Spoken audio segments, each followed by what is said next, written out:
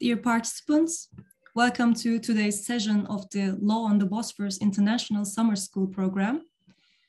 We have been doing this program for 2 years online due to the pandemic. However, it is good to continue to organize such programs, especially since it is about the Istanbul Convention and current issues related to women, which makes it even more important. And it's an honor to be a part of this program.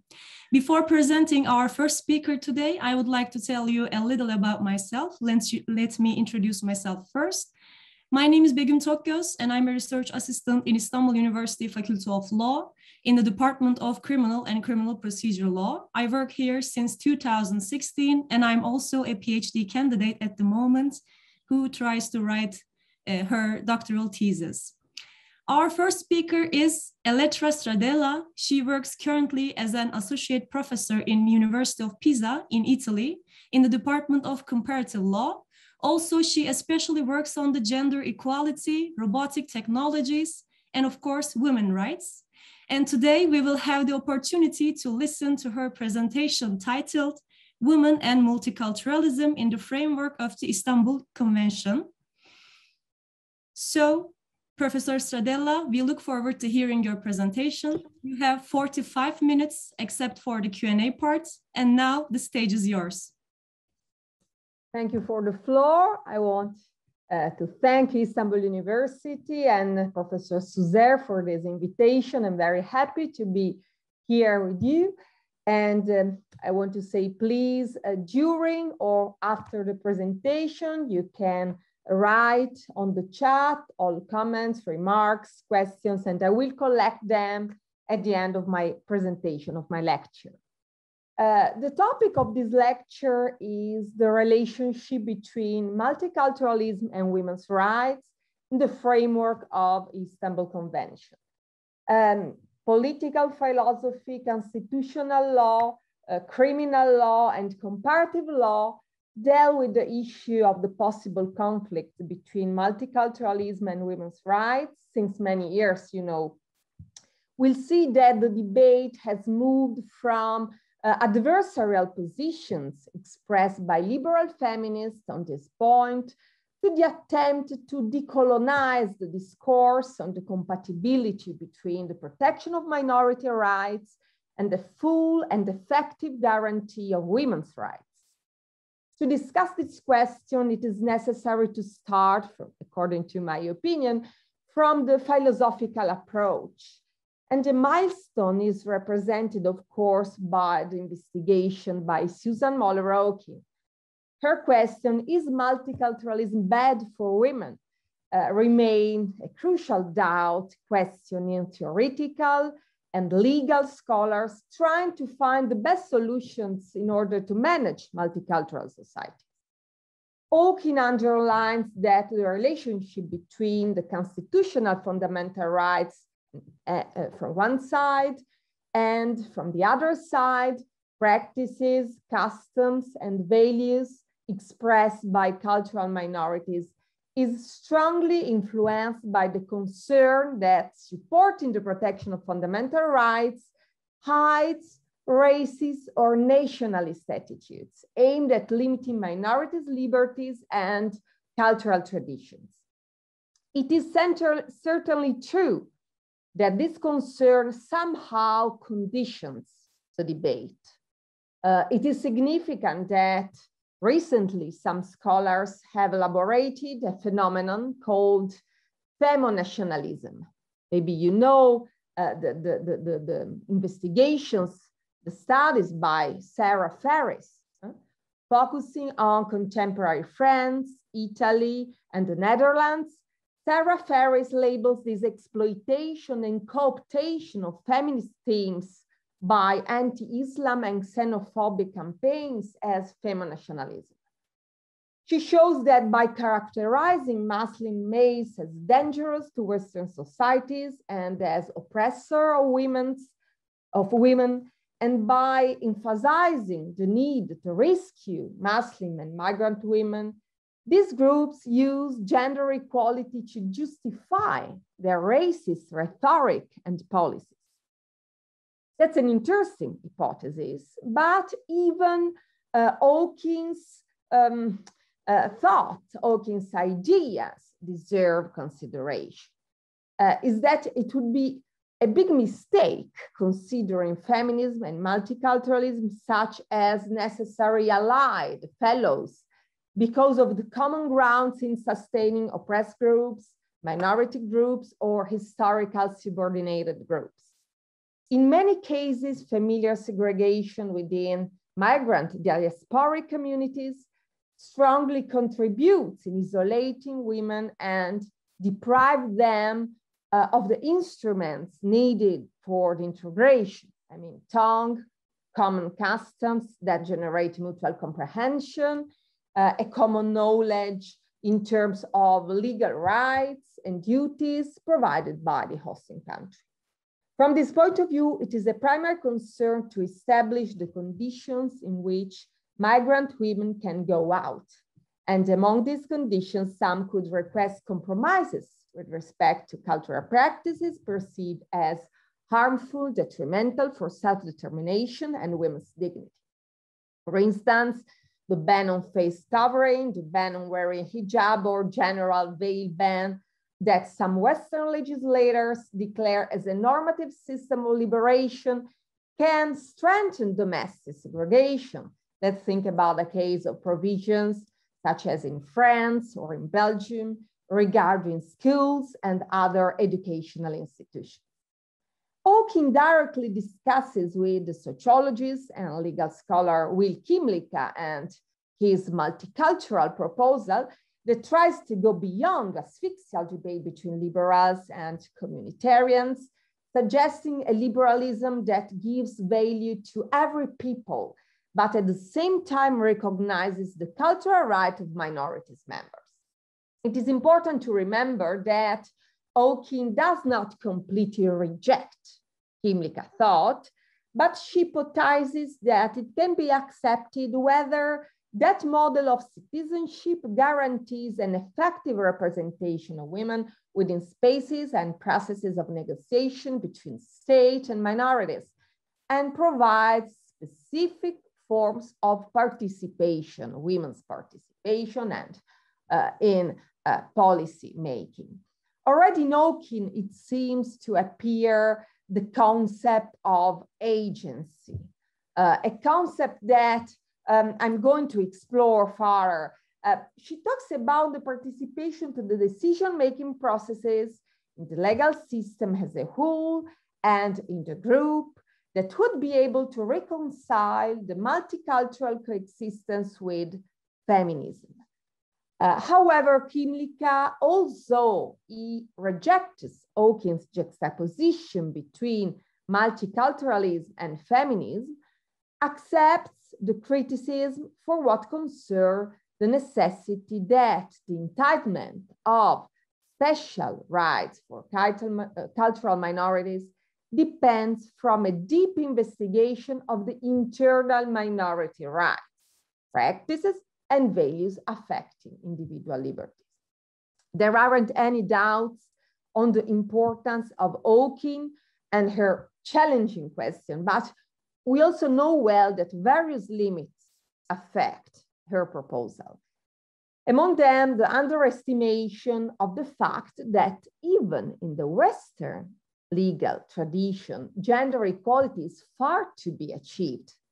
And the progressive extirpation of gender discriminations in post-colonial and non-Western legal systems, such as inside minorities and migrant communities, should match with a global engagement to the protection of human rights, especially in the field of women's rights.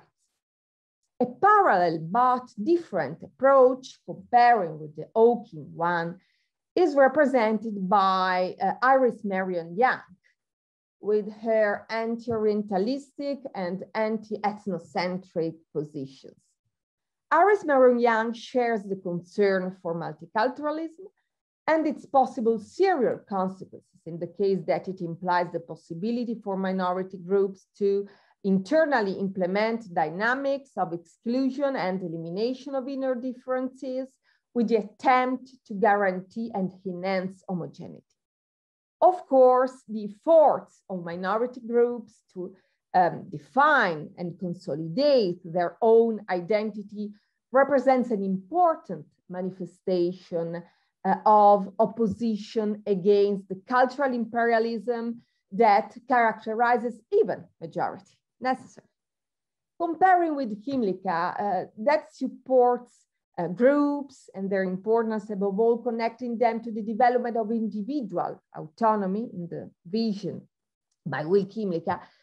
Iris Marion Young believes that it exists an entangled relationship between individuals and groups, and this condition leads to interpret cultural rights as an important tool for justice, to be dedicated to oppress minorities. Anyway, not every group is seen in this way by Iris Marion Young, and this is a crucial point because it's not easy to understand which are the groups that deserve recognition and representation. And the very question is then defining freedom and verifying the actual self-determination of women within their community. But which are the conditions needed to legitimately and realistically consider women's choices as free? When does a choice, when can a choice be considered as free? Without freedom could be even a liberal politics on intercultural relations or the building of an intercultural law consistent with the international perspective of human rights and the transnational perspective of constitutionalism. This is a big question. Trying to employ a moral notion of liberty or the Kantian definition of autonomy puts at risk the possibility itself to promote a dialogue between multiculturalism and women's fundamental rights.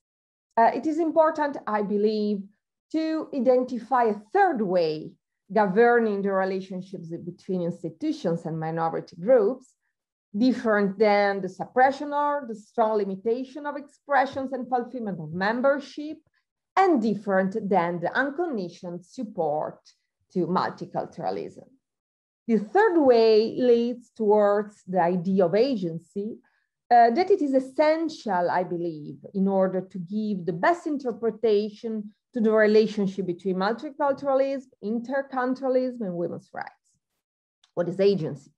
Spivak, I will send to you all the quotations and the references in order to give you the possibility to study and to go deeper in these reflections. Spivak, that is a Bangladeshi and American philosopher, describes agency such as the possibility for women to speak, to represent themselves and not being invisible, subaltern anymore, neither in the post-colonial field, where they attempt to become a subject of a rebellion demanding for fundamental rights, but they are very often narrated by men. Again. The question is to what extent the agency could be developed within the boundaries of familiar communities and clans, characterized by a patriarchal structure and organization. A clear example regards the context in which a large part of women live in combined marriages, often negotiating the boundaries of their existences with the institutions inside the group and their leaders.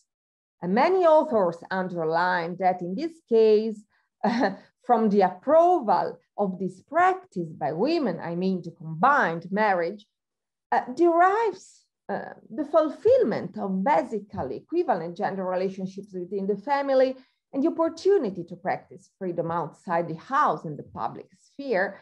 So the challenge is to give the political institution and the law the role to encourage an active participation of women inside and outside the minority groups, not only by protective provisions, but also by proactive interventions aimed at going beyond the oppressive dynamics.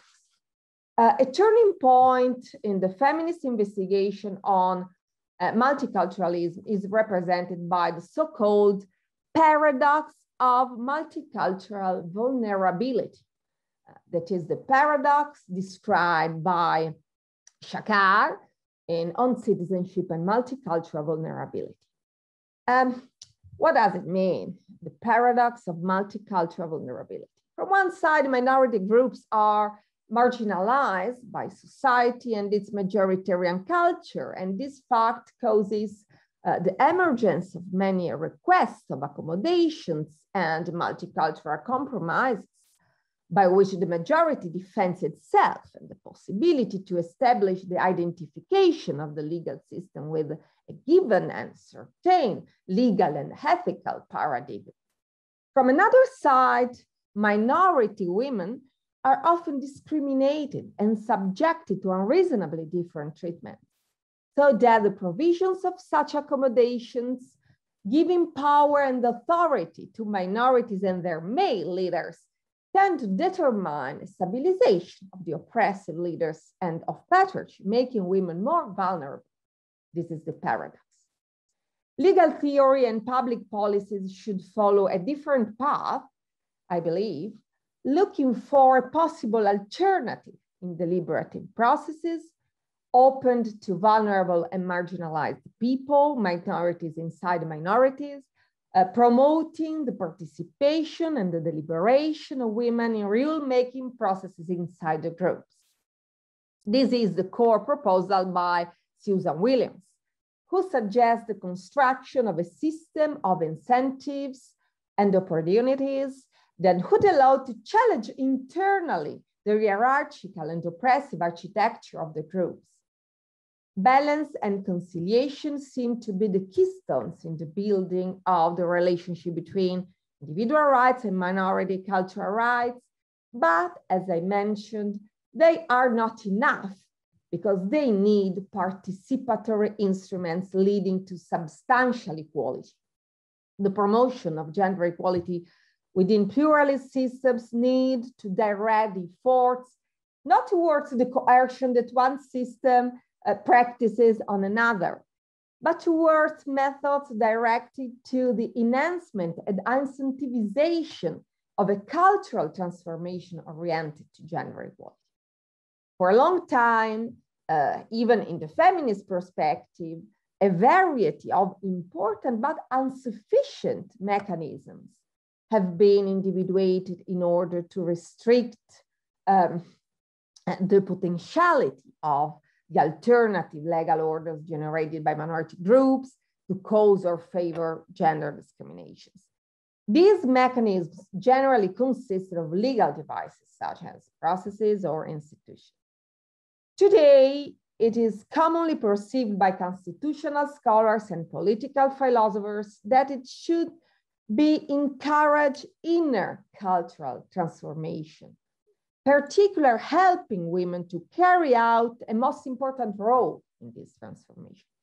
This approach would strengthen the identity and agency of the women involved, but it's important to underline the relevance of enhancing the role of minority women even within the majoritarian community.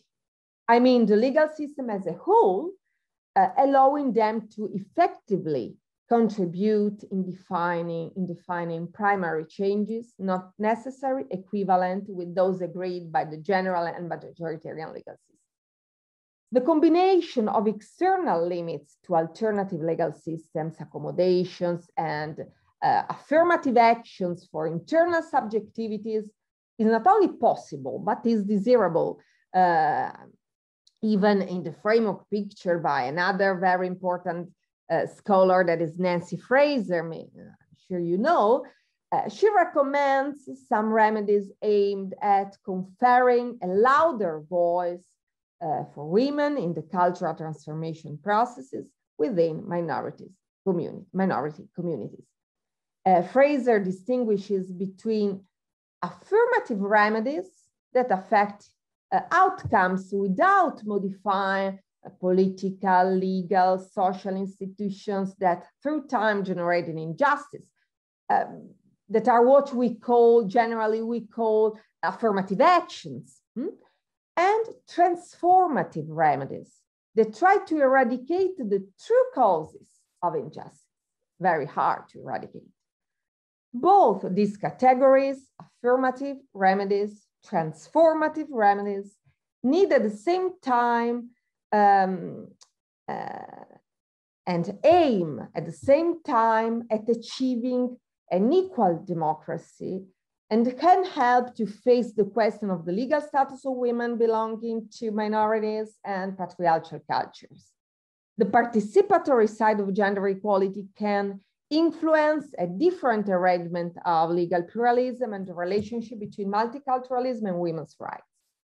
Moreover, the turn towards substantial equality and participation was supported by United Nations many years ago by the adoption of the Convention on the Elimination of All Forms of Discrimination Against Women, you know, the CEDAW, in 1979, the main international act on gender equality until the Beijing Declaration in 1995.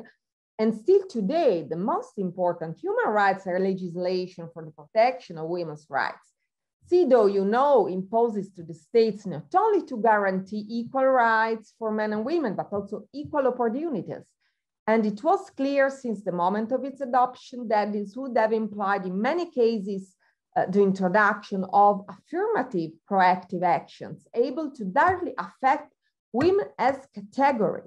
The convention established measures that produced an asymmetry through gender differentiated treatments in order to deconstruct the enduring condition of discrimination and guarantee an effective entitlement of political rights directed to the achievement of substantial equality.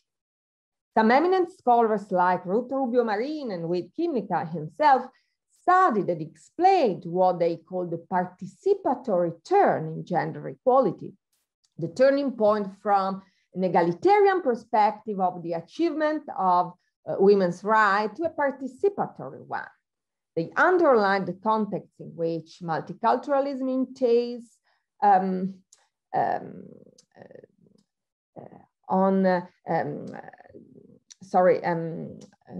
turning point from an egalitarian perspective of the achievement of women's rights at the participatory one by Ruth Rubio Marin and Will Kimmica. And they underline to what extent this transition to a participatory turn produce implication on the multicultural issue, above all in the context that they studied, in which multiculturalism entails the recognition of a certain degree of autonomy for minorities, allowing self-regulation to minorities, and the possibility to use their own legal systems and cultural rules, notwithstanding the general rules in some fields. This autonomy sometimes is the same as a true legal or constitutional recognition of the minority legal order, a sort of customary law in some cases, or the rule of personal laws. Let's think about India, for example, in other cases. Anyway, it determines a potential disruptive conflict between the participatory turn of gender equality and these pluralistic tendencies to recognize autonomous legal systems, legal orders within the general legal order. And this is typical of various countries, as we see, even in Europe. Let's think, for example, about United Kingdom or Greece. Indeed, in many contexts in which minorities have been integrated by the legitimation of traditional legal systems based on religion or customs, women didn't have an equal role in decision-making process. This fact from one side shows that multicultural rights and minority self-government can contrast the objective of the equal democracy. From another side, that the transplant of participatory instruments in the minorities' decision-making has got the capacity to make more flexible the implementation of cultural rights. This kind of internal multiculturalism distinctly emerges in the analysis of the case of Islamic minorities in the Western legal systems. Since many years, the phenomenon of Islamic feminism is studied as a concrete example of the forms of agency of women that act together, claiming their rights and expressing their religious belief. This would be a perfect manifestation of a plural and variable identities that embody in minority women. These women maybe do not share the Western path towards the achievement of their own subjectivity, characterized by the philosophical and legal Western tradition, but they search native solutions, reworking their cultural identity in order to build a different and decolonized gender awareness. There aren't any reasons to exclude the possibility that this awareness progressively will lead also the patriarchal minority communities towards the presence of women in decision-making processes. The tricky point concerns the possibility to build the agency of women belonging to minority groups, and which relationship exists between this agency and the paradigms of freedom and individual autonomy that we usually take into consideration from the constitutional perspective of fundamental rights. It implicates to understand to what extent a liberal approach grounded on the personal choice would be consistent with factual multicultural societies and factual pluralist legal system. There is another aspect that we should take into consideration, the limitation of freedoms deriving from cultural rules and practices could regard not only women directly involved in those rules, but the cultural practices, even when freely adopted by women involved, could produce a wound, a vulnus with respect to the constitutional values, because it would legitimate subordination and oppression against other women. It's something like this approach is something like the approach that some North American legal scholars and feminists such as Catherine McKinnon, for example, used in her elaboration on pornography and the relation between pornography and the freedom of expression. Whether liberty is a collective question, not only an individual concern, it would not be useful, the distinction between practices that cause physical material damages or reparable violations on fundamental rights, inalienable rights, and other ones that do not have these characters, because the collective damage could emerge in any case. Both the consideration of individual freedom and that of the collective impact should include not only the oppressive minority systems, but also the majorities.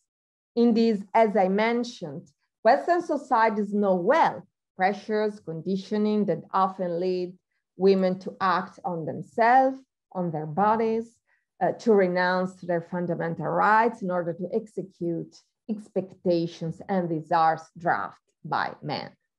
Every time we describe a woman as free, we should wonder whether she had alternatives, or try to imagine what would it happen whether that woman in that situation didn't act in that way.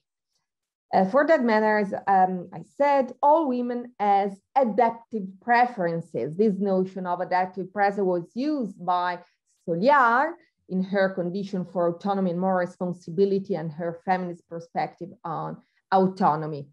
Women's preferences, writes Stoliar, repeatedly adapt with certain rules establishing what femininity should be, rules shaped around the separation of gender roles and stereotypes.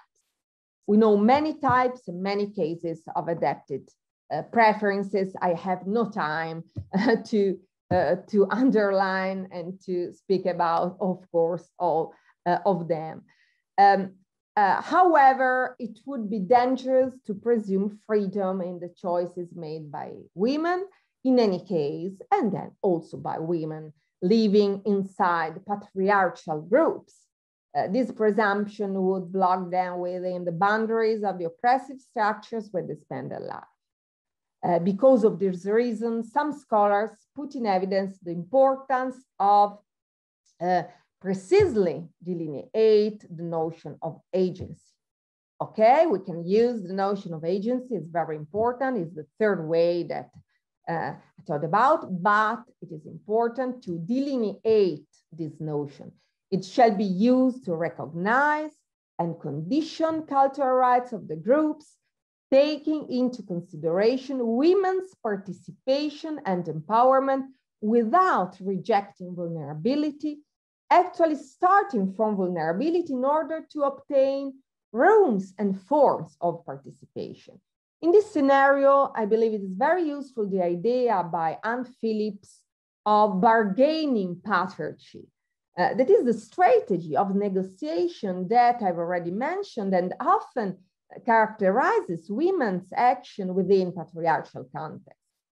This strategy reverberates in a relational autonomy that represents the true essence of agency, because overcoming the Rawlsian vision of freedom and rights converts women from submissive subjects. I evoke Sheila Ben-Habib, that evokes Michel Foucault, to subjects that decide their position in the public sphere. This turn favors minority women, but influences also the way in which women make their choices inside the community, and by a spillover effect, affects the approach of democracies and Western democracies towards constitutional liberties and women's fundamental rights. The comparative law shows some interesting experiences, as said, among them that of management of interlegality, and in particular the relationship between European legal systems and Islamic minorities through the so-called Sharia councils. The management of multiculturalism and interlegality in Europe present two significant cases in Greece and United Kingdom, as I said. Many studies have been carried out in the last years about the last case, focusing in particular on the courts in England that employ Islamic law in the field of family relations. Just these investigations illustrate that the relationship between multiculturalism and women's rights should be analyzed in the framework of the Istanbul Convention. From the point of view of the gender analysis, although these courts, among their many functions, have the power to certificate the religious divorce and allow the second weddings to Muslim women, it is important to underline that the paradigm of familiar mediation and reconciliation poses some problems in this field, because it could be equivalent to a limitation of the protection of fundamental rights, a regression with respect to their violation, and the result could be an invisibilization of the minority women.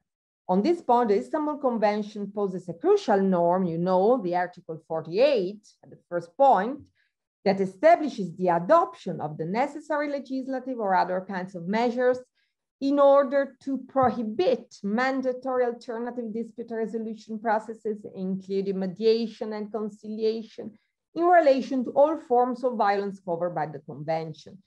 And the motivation for this ban, you know, is the recognition that violence against women is a manifestation of historically unequal power relations between women and men, which have led to domination over and discrimination against women by men, and to the prevention of the full advancement of women, and the structural nature of violence against women as gender-based violence forced into a subordinate position compared with men. It is clear that the rationale of this provision, I mean, Article 48 in particular, is that mediation can be used by who acts violence to control the partner victim of the violence itself. With regard to minority group, and particularly Islamic minorities, Many could be the concerns about making recourse to alternative dispute resolution, considering also that the management of this kind of processes could be governed by legal institutions that are above all moral authorities, more than legal ones, interested above all in preserving their religious dominance. These concerns would expand beyond the field of domestic violence and beyond the range of criminal relevance that in any case is always outside the functions of these bodies of Sharia councils, even though someone report the appropriation of jurisdiction even in the criminal matter. As I said, family relationships stay at the center of the tension between multiculturalism and women's rights. We can remind that until the middle of the 70s and the last centuries, marriage was considered the source of mutual physical and moral assistance obligations, including obligations aimed at sexual fulfillment of the spouse. Sexual relations were intended as subjective rights, and the crime of rape was applied only in case of compulsion to sexual intercourse unrelated to the procreative purposes, or in case of injury or blow. It is evident that this approach determined the recognition of something like an exempt grounded on a specific interpretation of a relationship between genders and of the marriage. That is called in the common law tradition, be careful because we can find it in the common law, in the core of the common law tradition where was born the marital rape exemption. We have to remind this point, and was supported by legal scholars such as Hale and Blackstone in the common law tradition that believed that marital rape exemption was motivated by the double execution of the coverture and the implied consent doctrines that belong to the common law tradition. The marital rape exemption is still used by some North American states in order to establish differentiated treatments between marital and non-marital rapes, and it is used until there is and arrives a sentence of divorce. Very interesting is also the Indian case that I previously mentioned, where law in the books and law in action deeply differ in a post-colonial context where the formal ban of some practices does not correspond to a real development of civil and social relations, but where the common law tradition and the customary law and now the personal laws mix in order to endure gender discriminations, for example, just using this form of exemption that I said. Today, this exemption is grounded on the idea that the marital rape would represent a problem that cannot be subjected to the intervention of criminal law because it's quantitatively limited and less serious than the phenomenon of sexual assault made by unknown attackers. This is the argument that is used, but it is evident that these arguments are completely inconsistent with the universal condemnation of every kind of slavery and with the Istanbul Convention itself that provides, Article 12.5, that parties shall ensure that culture, custom, religion, tradition, or so-called honor shall not be considered as justification for any acts of violence covered by the convention. And the Convention of Istanbul itself dedicated Article 42 to unacceptable justifications for crimes, including crimes committed in the name of the so-called honor, establishing that parties shall ensure that in criminal proceedings, initiating following the commission of any of the acts of violence covered by the convention, culture, custom, religion, tradition, and honor shall not be regarded as justification for such acts. For this investigation, it is important to underline that the Istanbul Convention makes a strong choice to struggle against domestic and gender violence, starting just from its cultural roots. This choice as an implication, just in the article, this article 12.5, because it would not make sense an effort to eradicate the sexist and discriminatory attitude that nourishes the violence against women, and at the same time, the tendency to excuse the single acts of violence carried out on the basis of this attitude. And the convention seems, I believe, to expressly set forth an unacceptability of the so-called cultural defenses that, of course, know and that have been used in many jurisdictions in order to face cultural oriented behaviors against women. The Istanbul Convention faces not only the cultural roots of gender violence, but also the transcultural dissemination of this problem. In particular, the Convention is aware of the way in which migratory flows in the last decades transformed European states, societies, and legal systems. From one side, the text of the Convention takes into consideration some forms of violence against women that these states will have to face because of the multicultural nature of their societies. From the other side, it dedicated specific attention to the terms of implementation of its norms in the case that the authors and or the victims of the violence aren't citizens of the European states where they live. With regard to the first aspect, the attention of the transcultural dissemination of gender violence is expressed by the norms that individuate among the types of offense, the practices that strictly concern the relationship between multiculturalism and feminism, and more generally, the relationship between cultural differences and fundamental rights. The Convention imposes to the states the adoption of the necessary measures to criminalize all the behaviors such as forced marriages, genital female mutilations, forced abortion and sterilization, illustrated in Articles 37, 38, and 39. In particular, Article 37 imposes to the member states to ensure that intentional conduct of forcing an adult or a child to enter into a marriage is criminalized. And Article 38 provides the necessary measures in order to criminalize genital female mutilation.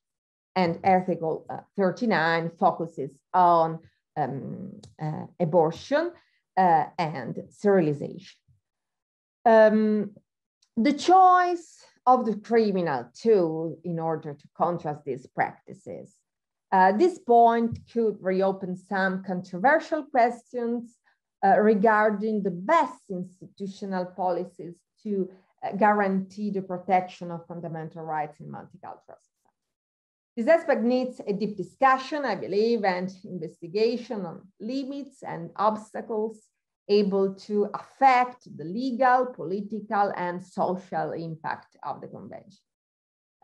With regard to the second aspect, I mean the terms of implementation, the Convention expresses big concerns for what regards the effectiveness of the protection. But criminal remedies are followed by civil consequences only in the case of forced marriages. I refer to Article 32 that provides that parties shall ensure that marriages concluded under force may be voidable, annulled, or dissolved without undue financial or administrative burden placed on the victim. The Convention states the fundamental right to physical and psychological integrity of every woman, regardless of the place where she comes from, her citizenship, or her culture, without discrimination on any ground. I refer to Article 4.3. This provision represents an important innovation, I believe, with respect to the traditional anti-discrimination rules provided by the international law. Moreover, facing the possible ambiguities concerning the political and legal relationships that exist between the origin countries of migrants and the country where they live, the Convention establishes the criteria regulating jurisdiction in the field of violence against women. In particular, it imposes to the member states the duty to adopt legislative and other measures necessary to ensure that their jurisdiction is not subordinated to the condition that the acts are criminalized in the territory where they were committed, that is Article 44.3, and to ensure that their jurisdiction is not subordinated to the condition that the prosecution can only be initiating following the reporting by the victim of the offense of the laying of information by the state of the place where the offense was committed, according to Article 44.4. The explanatory report of the Convention, that I'm going to finish in some minutes, the explanatory report of the Convention illustrates that these provisions link to the numerous cases in which the victim is persuaded to temporarily go back to her origin country in order to force her, when there, to be subjected to one among the violent behaviors that the Convention recognizes as crime. We shall underline that this norm refers exclusively to the crimes of forced marriage, abortion and sterilization, genital mutilations, and rape, but not every form of violence. It seems to postulate at this point a strict connection between minority status and specific types of crimes, and describe a specific protection for migrant women victims of some crimes considered as a consequence of the belonging of a not Western or European culture. Let's remind also that these situations are included within those that any state or the European Union may, at the time of signature when deposing its instrument of ratification by a declaration, declare that it reserves the right not to apply or to apply only in specific cases or conditions, according to Article 78.2. And I believe that the Convention shows the awareness of the complex relations between multiculturalism and women's rights. But at the end, I want to share with you a slide, if I will succeed in this. Maybe I hope that you can see this slide, because I believe that now we can refer to some numbers and to the very important perspective that the Sustainable Development Goals, the 2030 Agenda by United Nations, focuses directly and specifically on gender equality in the goal number 5, and focuses also on this relation that today I tried to discuss with you, that is the relationship between multiculturalism and women's rights. And the last question that I pose in this slide is that culture. We have here some numbers about violence, specific forms of violence against women, strictly connected with the relationship between multiculturalism and women's rights and violence against women.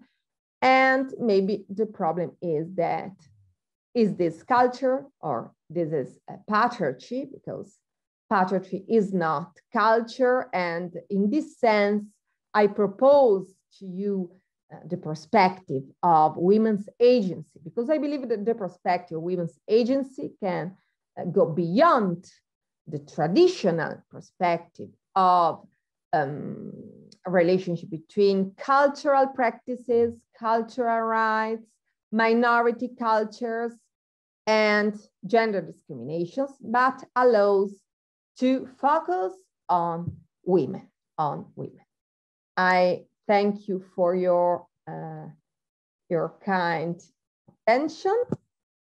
And now I'm going to wait for your questions. I'm trying to exit from the sharing screen. If I will able to do it.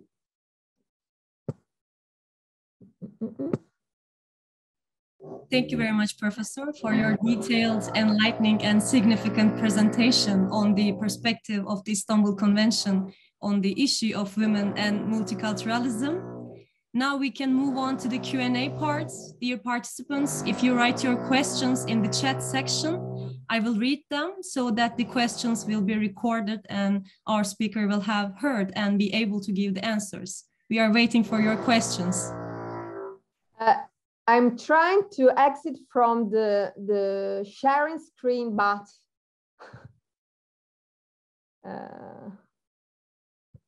I don't know, maybe now. Okay, okay. Now I see you. Thank you again, Professor. Thank you.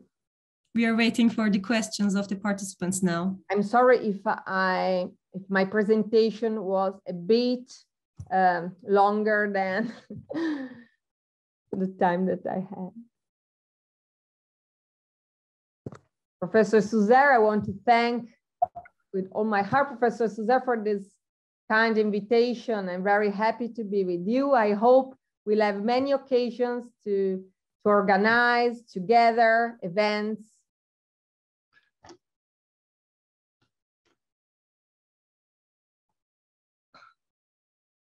I see that you have many students in this summer school, then compliments.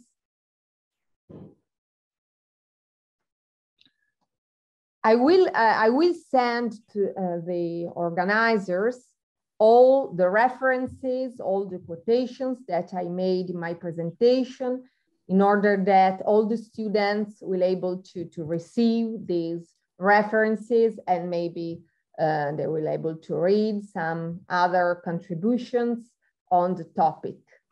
Hello, Elettra. Firstly, I am very happy to see you again. I have a message for you. Begim, can you read my message? My dear colleague Elettra Stradella, thank you very much for your contribution to our Law and the Bosphorus Summer School with your work titled Women and Multiculturalism in the Framework of the Istanbul Convention. You have very explicit and informative on the topic. You have touched upon very neglected topic within the subject. Particularly, it is a very vital topic for Turkey, since in Turkey there are a wide range of minorities group and as consequence, many different cultures. Thanks to you, our participants have learned important aspects of the subject. I hope we will work harder and we will eradicate the violence against women and domestic violence and provide gender equality at all levels.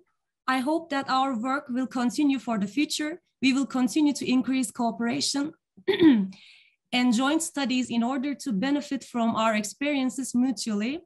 I would like to thank you for your contributions again. I hope we will see you in another event soon, face-to-face. All the best, Adem Sözer. Thank you, Professor Souzer. Thank you very much for your very kind words. I want to suggest to the students, because I wanted to show in my presentation, but it was too time spending. I want to suggest a video that you can find on YouTube that I believe is well, for young students, it could be very useful and interesting. That is a video. The title of the video is It's Your Fault.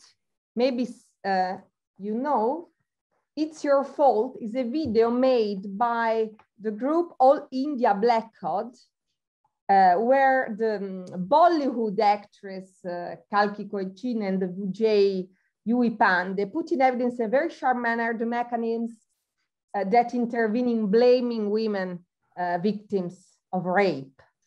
I suggest you to watch this video. It's Your Fault is the title, and the title is very significant. Typically, when there is a rape, it's woman's fault. I wanted to share the video with you, but we have no enough time. But I suggest all the students to watch this video. Thank you. Begum has put in the chat the link, the YouTube link of the video. Thank you very much. Thank you so much, Professor. And we have a question from Bilge Erbaş. How can we find a sweet spot for addressing cultural offenses against women without making a distinction between cultures like good or bad cultures? This is a crucial point, I believe, and we do not have to make this distinction, even if in some Western legal systems, this distinction has been done, above all by even by the instrument of cultural defenses, because when you define a culture with all the behaviors that can be linked to that culture, the risk is to describe a culture that is not. The risk is to stereotype the culture, to make a sort of crystallization of the culture. For example, many years ago in many courts, for example, with regard to Italians, it's very famous a case in North America where an American court used the cultural defense in favor of an Italian man, a Sicilian man, that was violent against the wife and was violent against his child. And the American court wrote that that man was in that way because he was Sicilian, he was Italian and he was Sicilian. And you know, in Sicily, violence is commonly used as an instrument of education.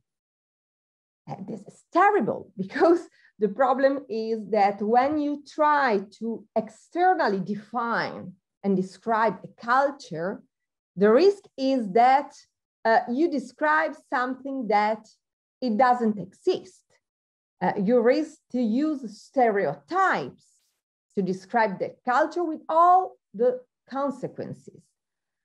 Then I believe that the first instrument is that courts and jurisdictions have to use in a very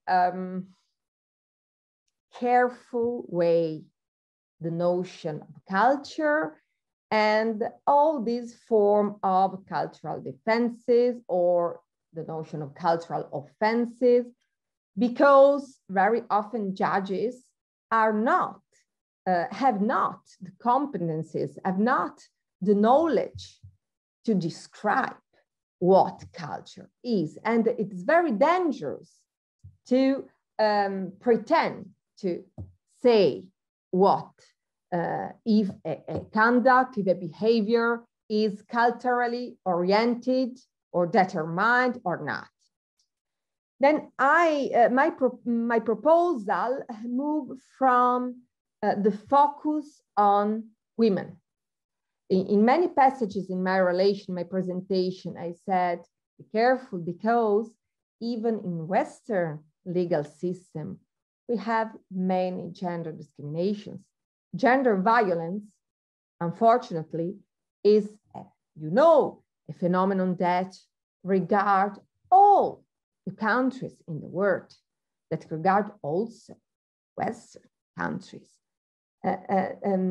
Gender discriminations, gender subordination is far to be achieved even in Western country, even in Western culture.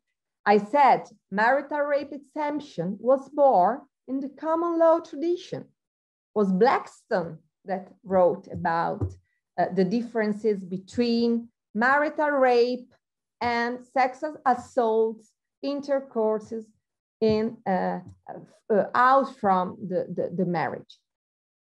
Then I agree with you. The path is not towards the distinction between cultures, but the path is towards I believe, the concept of agency, putting women at the center of politics, of deliberation processes, of policy making. It's because of this fact that in my presentation, I told about the so-called participatory turn, because gender equality, I believe, need not only anti-discrimination policies, but need all or protective norms, but need also proactive norms, need also intervention that affect democracy itself, the possibility, the presence of women in the deliberative process. In this regard, of course, both the minority groups, but even the legal systems, the rule, the legal orders, the general legal orders. The participatory turn should affect minority groups and majority groups. In this way, using this kind of approach, this dangerous distinction, moral distinction between bad cultures and good cultures, I believe, could be neglected. I hope that I've been clear in my answer. Of course, it's a big theme and strictly connected with this topic. And I hope that also the references that I will suggest to you will be useful in order to go deeper on this point that is crucial. Thank you very much again, Professor Stradella. As far as I can see, there is no other question. So now we have a 15-minute break. Maybe there is another question, maybe, on gender quotas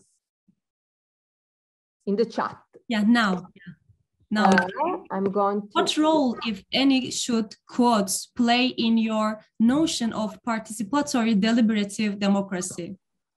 A very good question. Of course, quotas play an important role in this notion of participatory deliberative democracy.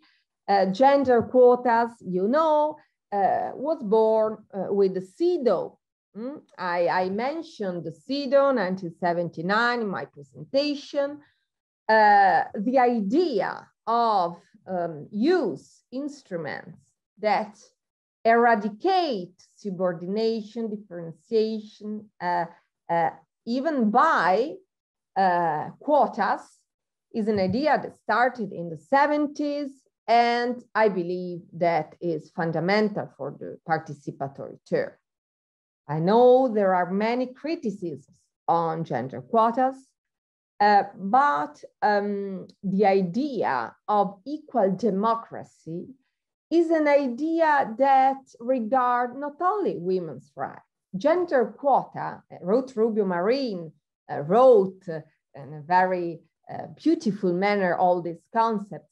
Gender quotas are not important only for in order to achieve gender equality and in order to guarantee women's rights. Gender quotas are gender equality in political rights, the presence of women in participatory processes, in political decision-making at all levels. This point is necessary for the quality of democracy. It's not only a problem for women, it's a problem for democracy. Liberal democracies that do not have parity, that do not have an effective presence of women at all levels of political, social, economic engagement and development is not a democracy. Then I suggest you to read Ruth Rubio Marin, because focuses very clear manner this point. Gender quotas are an important instrument in order to improve the quality of democracies, of our democracies, not only for women's rights. Then I believe that is a very important point, and also in the international law, since many years, put this instrument as a fundamental instrument, European law, at all levels. But in my country, Italy, we are very, very far to achieve an equal democracy, a democracy where we have substantial equality between men and women. Then, thank you again, Professor Stradella, for your enlightening presentation and also your clear answers. Thank you very much. I hope we'll be together in many other occasions, and see you. Yeah, that's what I hope to see you. And after the break, we will listen to today's other presentation. Thank you all.